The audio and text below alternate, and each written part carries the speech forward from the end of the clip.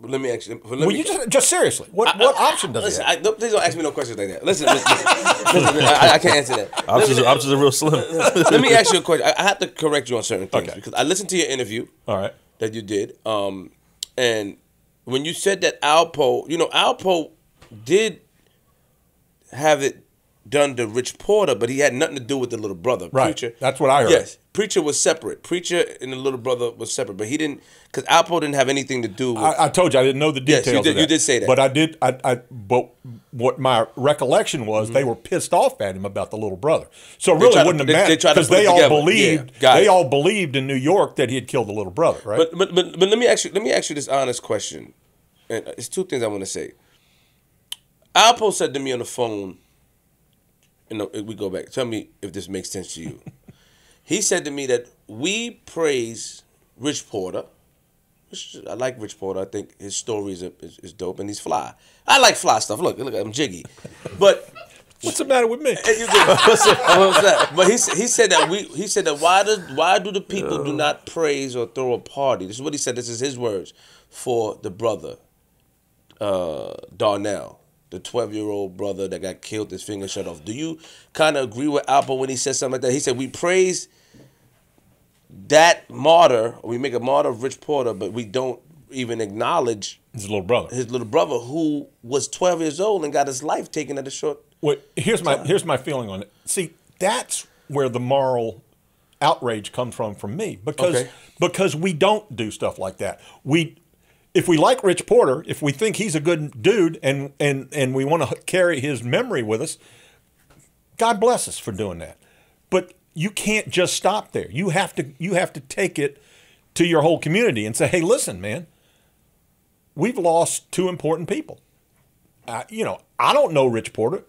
Was he a drug dealer? Was he, in the same business? I'm not going to praise him. But if people in knowledgeable of him thought he was a worthy person and a nice person, God bless him. God's mercy extends everywhere. Yes. All right? And so we have to, I'm not going to ever suggest that, being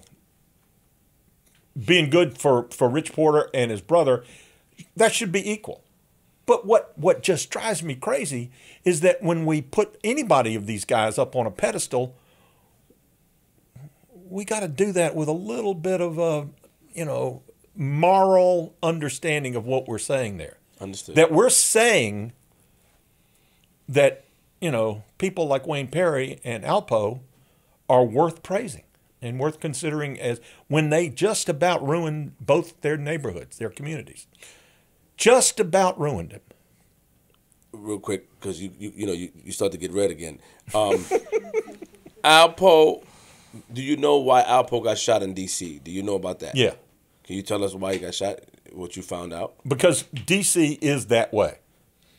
What happened was Cliff Cobb ran most of Northeast, and Jim and Jawbreaker were the two hitters for Cliff's little crew over there in I'm trying to remember. It's the what the hell neighborhood is it? It's really off of Catholic University. It's kind of like, anyway, it's totally irrelevant to you. But all they knew was some dude from New York was coming down and acting big. They didn't care who it was. They don't know Alpo from beans. Now, if you talk to them right now, they'd probably tell you all about how they had done background on him or something like that. But they've never been brought to task for it. But they shot him.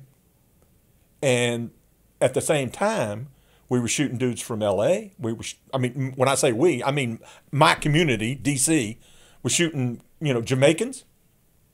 We were shooting anybody that came into town and tried to run an operation. Did you ever hear of a guy named L.A. Roy Summers? No. 8-tray gangster crip, one of the, big deal drug dealers from out west who tried to bring, do you know who I'm talking about? Used to bring a lot of drugs into the East Coast. And he sold all around D.C., Maryland, Virginia, would never go into D.C. Said, excuse my French, those D.C. are crazy. And so he says, I don't deal with them. I ain't going to deal with them. And he testified because he was part of the whole, California scam with the R Street crew. The point is that he's, he was telling it like it was. He says they would do a deal with you. New York or D.C. guys would do a deal with you. Expect a discount the next time around. And if they didn't get the discount, they'd kill you the third time around. That was the rep that was going on outside of D.C. And so anybody that came to D.C. and wanted to operate, and whatever drove Alpo down here, whether it was the killing of Richie Porter or not, I guess it was, right? Whatever drove him down here put him in a position where he had to rely on, people like Jim and Drawbreaker, and that ain't people you rely on because they will kill you. And so they took a shot at it. That's what my understanding of it is. So, I wish I would have been able to prove the case at the time.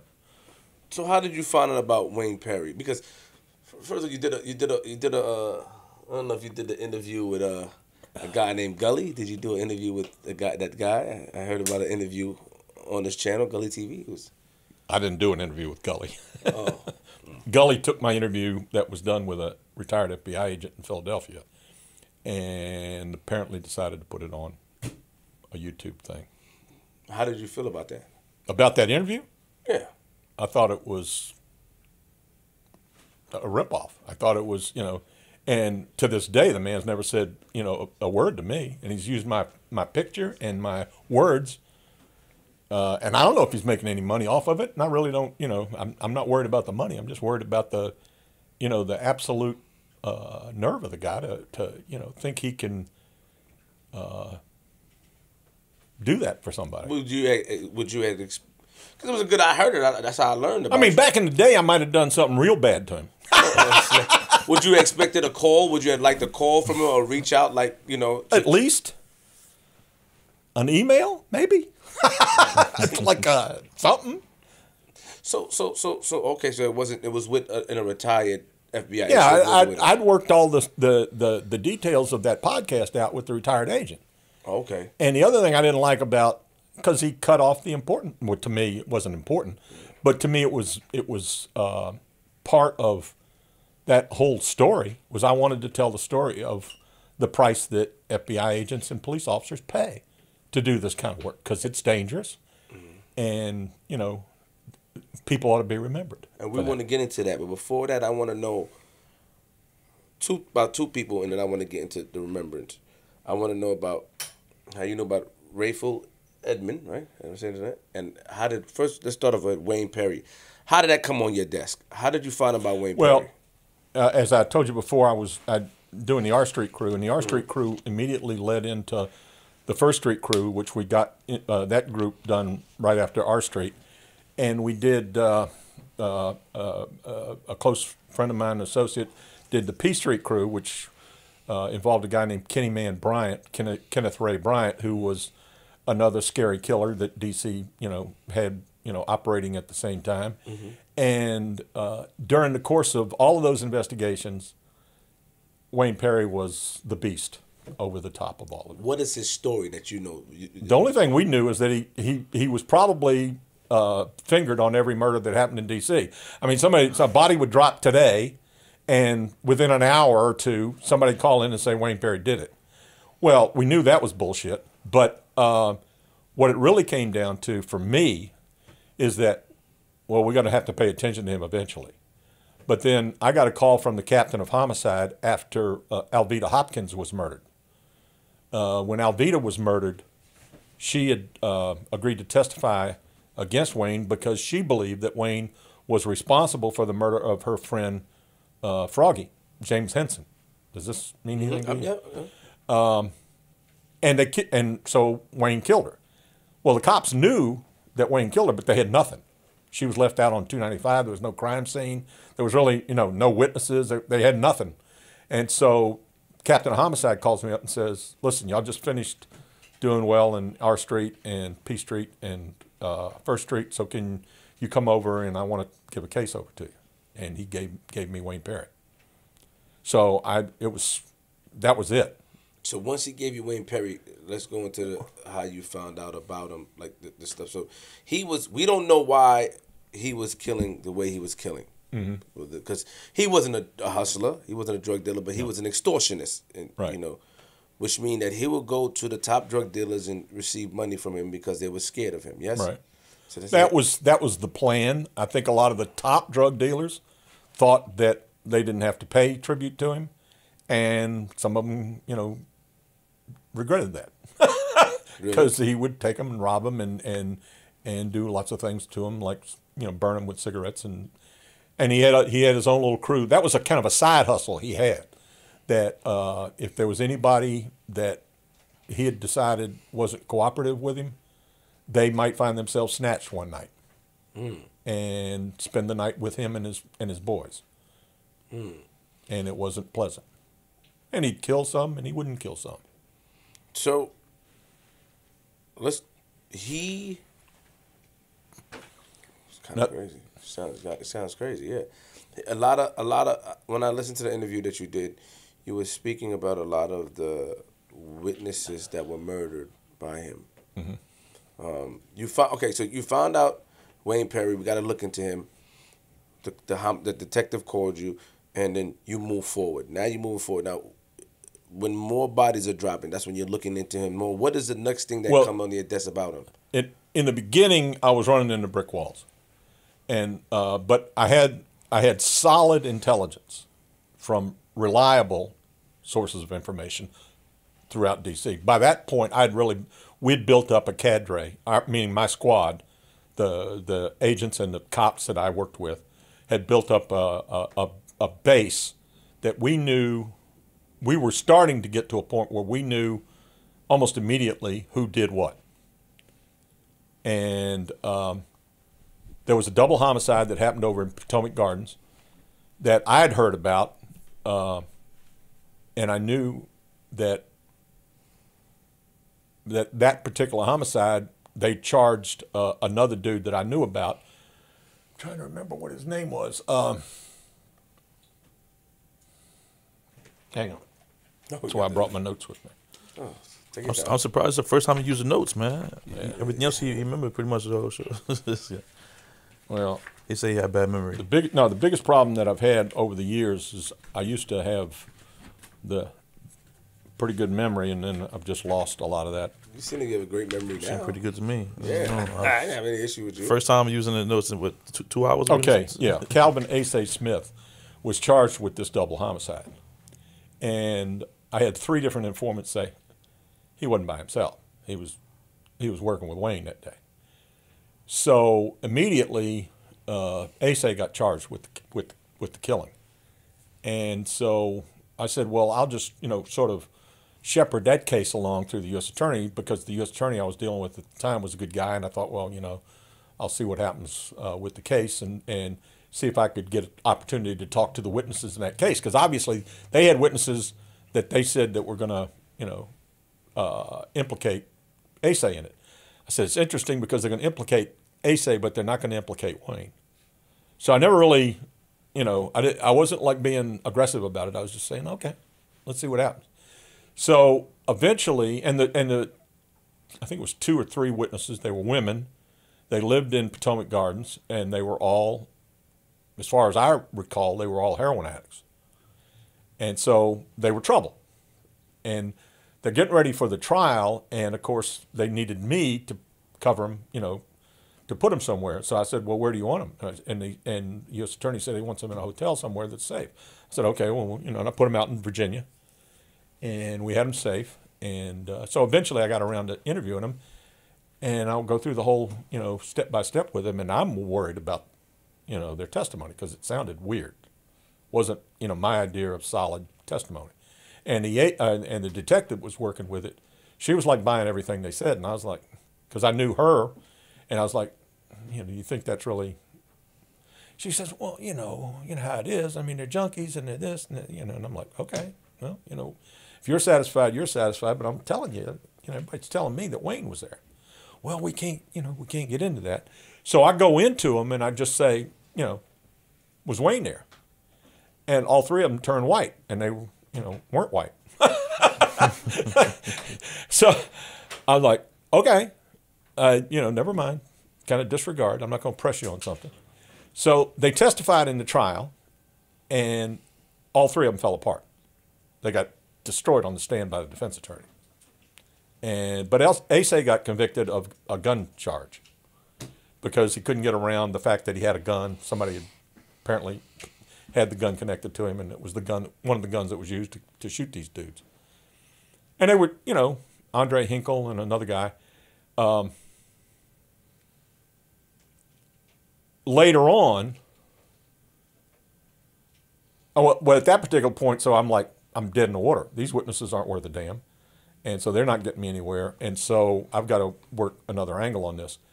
But later on, when I talked to Wayne, he admitted it. So, yeah, I did that. So I knew that that case is kind of where things started for me, and I was getting the right information from, the people that were talking to me. Trying to remember what led us in the right direction. Okay, so I said, I'm going back to square one. Mm-hmm. One thing that we know is that he's running around with Alpo right now. And I didn't know Alpo from Adam. But, FBI New York had a warrant on him for kidnapping and something. And my partner, Angelo, had gotten this confession from him when he'd been shot up. And so our drug squad was putting together a drug case on Alpo in Northern Virginia, which I said, well, that's gonna work out, because it was all basic testimony from him directly. And so I thought, well, that's going to be a decent case. I said, I just need to get Alpo out of the way, because he's making Wayne turn into a vampire. I never get a chance to really do anything, to really target Wayne as to where he's living, and sort of the normal business that you have to go through to start really working an investigation. You got to really start getting a handle on the details, and we weren't able to get a handle on the details because he wasn't living a normal life. Mm-hmm. We found out later that he and Alpo were going to motels every night, or they had a place up, in Commodore Joshua Barney that they would spend a couple of nights at, and then they would go someplace else. And so they were just rotating around the city, and then I heard that Alpo's wife/girlfriend moved down to D.C. and he was seeing her. Then I developed a couple of really good confidential sources on him, including a person that knew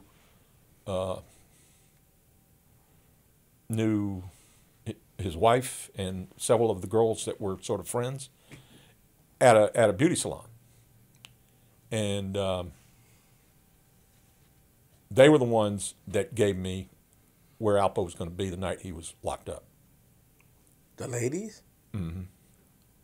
Not the ladies themselves, but my source that knew all these folks. And so I happened to be out of town, but I called up, the case agent, the drug case agent, who was Scott Yao, and Angelo. Of course, Angelo knew him. Angelo had really been the only one in D.C. that had ever seen the man. And so I said, well, he's going to be at so-and-so tonight. And so they rounded up a team, and they grabbed his ass and got him. And they grabbed him based off of what, though? What did they want? About what my source told me, that where he was going to be. He was. No, I know. No, but what was the reason? Was it because of the drugs? Yeah, they had the drug case. They had the kidnap case. Okay. All of that was already baked in. Okay. He was a fugitive. So all we had to do was put his ass in cuffs, and he was going to be in the decision-making process that I told you about.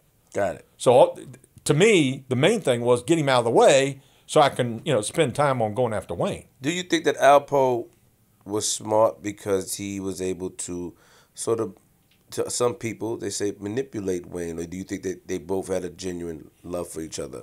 No, there was no love. There's no love. Okay. At least I don't believe there was. Wayne was getting money. That was what Wayne was about. He was getting money from Alpo because Alpo was making sure that he didn't get shot at again. And Wayne was making sure that he was protected in D.C., that he wasn't going to get snatched by anybody. I mean, whatever they were doing was working, and I don't think Alpo had the knowledge of the area enough to know. I mean, I'm sure he was smart enough to be able to figure out, if I go to a hotel every night, I'm probably not going to, nobody's going to beam on me. But he also knew that he had to do business. And the only way he was going to do business is if he had somebody like Wayne with him, because that way nobody was going to come at him from the other side. So if I'm going to do drug business, I got to have somebody that's heavy next to me who's going to scare the hell out of whoever, would take a run at me.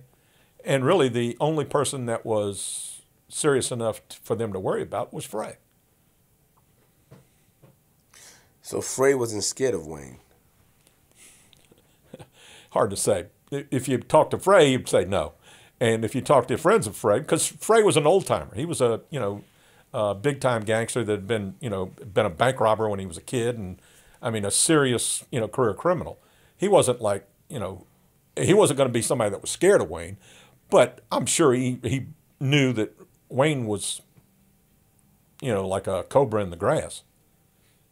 That's what you gotta, that's the way you gotta think about it. How did Wayne Perry find out about all the witnesses that he was able? Because I heard, like I said, well, he killed people that were right. If all of us are at a club, mm-hmm. and we go outside the club and we have an argument, and I kill you, who else am I gonna kill? I may not kill this guy, this guy, this guy, and this guy, and this girl tonight, but eventually I'll get around to it. So he visually remembered, basically. Oh, yeah. And that was kind of his approach to things. In other words, the normal murder, like, you see a murder mystery and you go, wow, that guy was smart. The murderer was smart. Wayne wasn't all, I mean, his way about him was smart. But what he operated on was power. His source of what he did was power. So if I kill you in front of all these guys, everybody here right now is scared of me, right? Mm-hmm. And then I rock you to sleep by smiling at you and telling you all this good stuff and all this and that and the other thing. 2 weeks from now, I'll kill you, and you're scared and you're scared, right? And so who's got the power now? You do. And also that I've killed a bunch of other people. So the way I see it, with Wayne, it was all about power. It was all about, I don't care if you're, a dangerous drug dealer. Because I'll take the hit. You want to kill me? Go ahead. And here's something that Wayne understood that I don't think that very few people understand. I understood it because of my history in the military. Okay. When can a cop shoot somebody? A cop could shoot somebody when... Normal course of business. When can a cop shoot somebody? I think when... If they get shot at? Yeah, when they're in fear of their life. Yeah, fear of life, yeah. So in other words, if I'm a cop, I got to react. Wayne didn't react. He acted. Very subtle difference. In other words, if I'm standing talking to you and being nice to you and all that kind of thing, you're not expecting me to pull a gun. No. And you're probably, if I pull a gun, you're probably thinking, well, he's going to tell me something first, like, you no good skunk. Then at least I can react. Wayne didn't work like that. Wayne was, boom, you're dead. That's how he worked. I'm going to ask you a question. And I know you didn't want to talk about this, but I like those notes. I would like to see those notes too, please. You ain't seeing this. This is my secret stuff. How did you find out about, because that's the big news now, about Wayne and being or dealing with other men? How did that come to your desk? No, why you laughing for? I want to know how you found out. How did that story drives me crazy. You know that. I heard about it. Let me tell you caused it. It's your fault. Apparently, yeah. Yeah, it's your fault. I heard it from like 5 different people that Thomas Dozier was his boy in Lorton. That's how Thomas Dozier got into it. Who's Thomas Dozier? Thomas Dozier was his, in quotes, flunky that everybody, some of the people talk about. Thomas Dozier, because of you, that came out.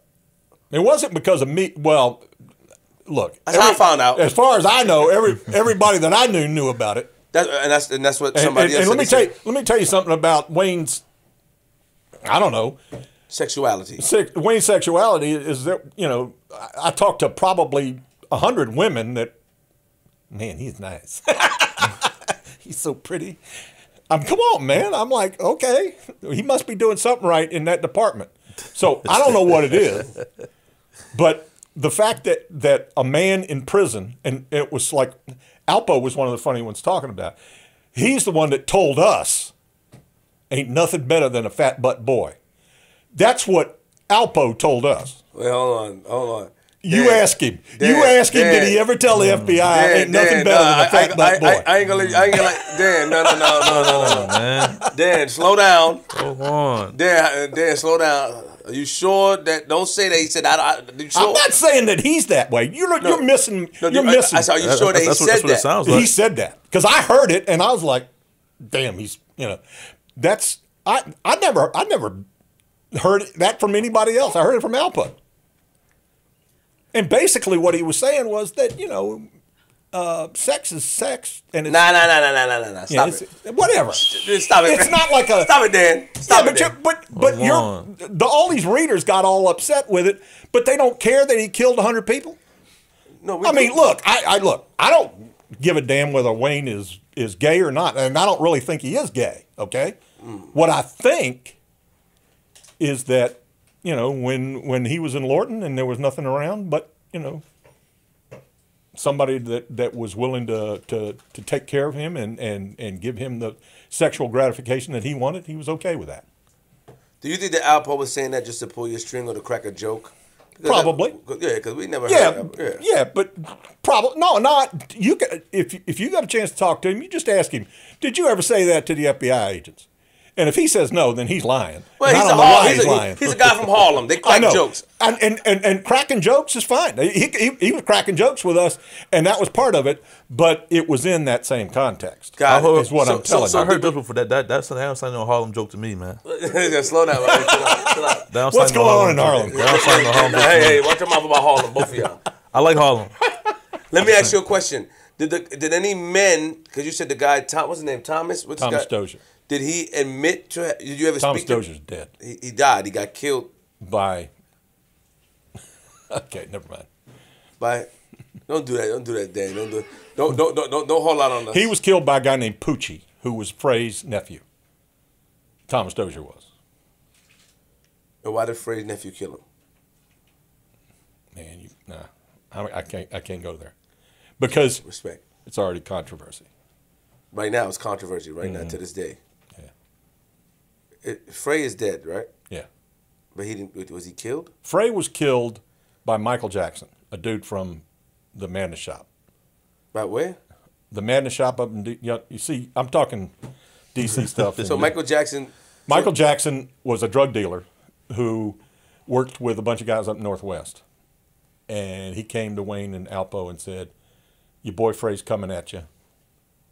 And both Wayne and Poe understood that they weren't going to ever get next to Frey. They weren't going to be able to get at him.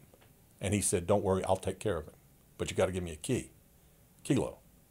And they, yeah, go ahead. And so Michael got a couple of guys, and they jumped in the car with Frey and put a bullet in his head, in the back of his head. But why was Michael Jackson able to get? First of all, who is Michael?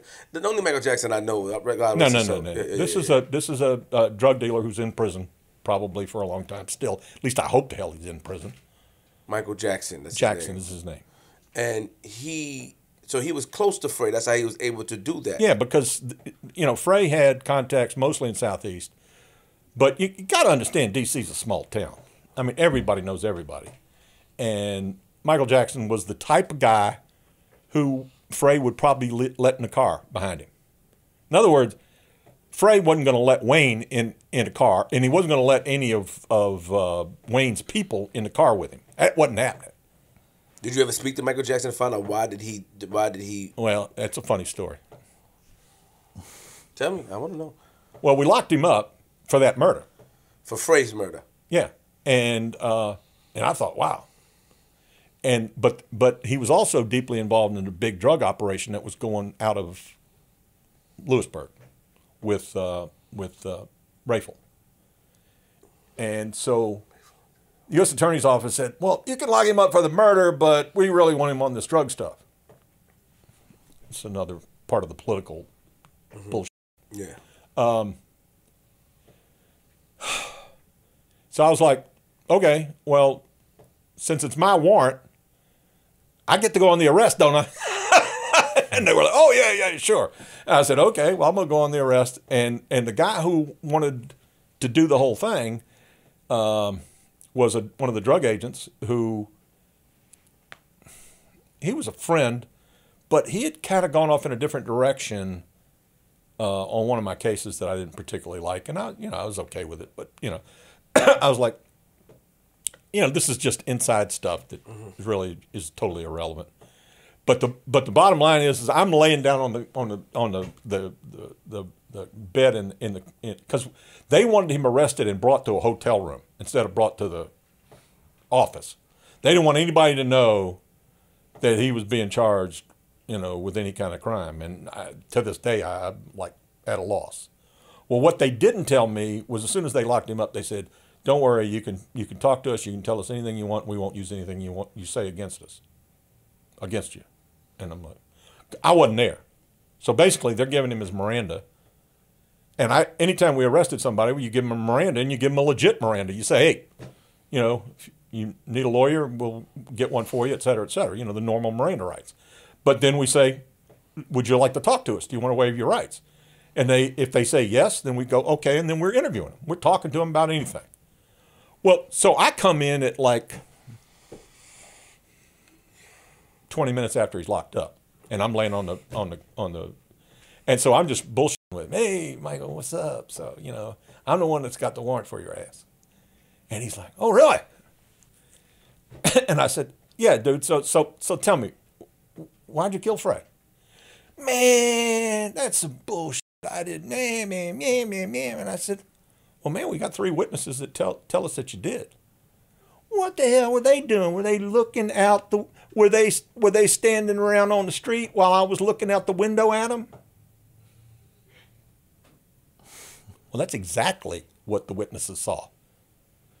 When he was driving down Bryant Street, he's in the back seat of the car, and I had 3 civilians, regular folks, that lived on Bryant Street who were looking at the same thing, especially after the gunshot, and they saw his face under the street light. And I said, "Well, dude, I didn't tell you anything about a car, and I didn't tell you anything about you looking out the window, and I didn't tell." So, yeah, that's exactly right. They saw you stick your face out the window when you shot the dude. And he's like, "Well, wait a minute." So he starts backpedaling on me. I said, "Man, enough said. I'm good. I don't need nothing from you." And so I left, and I wrote my report. And then I was told that they'd given him a free ride, that nothing he could say could be used against him. So we don't know why he killed him. Oh, I know why he killed him. I mean, Poe knows why he killed him. Ask Alpo, next time we talk to him, why Michael Jackson killed Fred. So where does Sean Branch come in? Because Sean said that you had mentioned him. Come on, man. Dude. Come on, Sean. I like Sean. Sean said, no, he's a nice guy to me. Sean said that you had. Yeah, because the 10 families of people that he's killed haven't come to you and said, "Man, that's wrong that you're talking to Sean." Hold on. A lot of us have. Wait. Look, You don't understand. Sean Branch was a dangerous human being. You're going against your belief as far as in God, because you said God. You said this. You said God's forgiveness or what you said earlier. He hasn't been paid the price for the other people he's killed. But you also said, and God's forgiveness has got to involve God's, that our penance that we have to pay. I got it, but you also said that you're not here to do. I mean, I got you. All right, you're with me. No, I'm with you. I'm okay. What I'm saying to you is, what I'm saying to you is that anything Sean Branch tells you is going to be self-serving to Sean Branch, which is fine. If I could have charged him with his participation in a murder, I would have definitely done it. But I'm partly responsible for the fact that he got convicted of the Michael Green case. Okay. Partly. Because I gave the guys who were working the case the right witness in the Michael Green case. But they also had him charged with the Monty Glenn murder, and somehow he got off of that. And he also beat another case because the witness who testified against him testified in a hearing testified in a trial on Friday afternoon, and he went home for the weekend because court, took off the weekend, And lo and behold, the witness got killed over the weekend, and they never got an opportunity to cross-examine that witness. Now, how do you think that happened? It's a miracle. It's not a miracle. Don't be sarcastic. Don't be sarcastic. But what I'm asking you is that, but how did you first hear about his name? How did it come? Sean? Because Sean said that you said in the interview, I didn't hear this part, but he said that you said in the interview that he went to go speak to Wayne Perry about Michael Jackson. But Sean said that wasn't true. He said he didn't know where you got the information from. Yeah. That's what he said in the interview. I know what he said. He's wrong. He said he went to talk to Wayne about Demencio Benson's murder. That's what he said he did. Demencio Benson, yes. All right. Now, let me tell you something. He and Wayne were on the street together for months before Wayne got locked up. And he rightfully would have gone if he wanted to talk to him about Demencio Benson. Demencio Benson had died a year earlier, remember? Demencio Benson got killed in summer of 91. Yeah. All right. Sean's out at least by April of 92.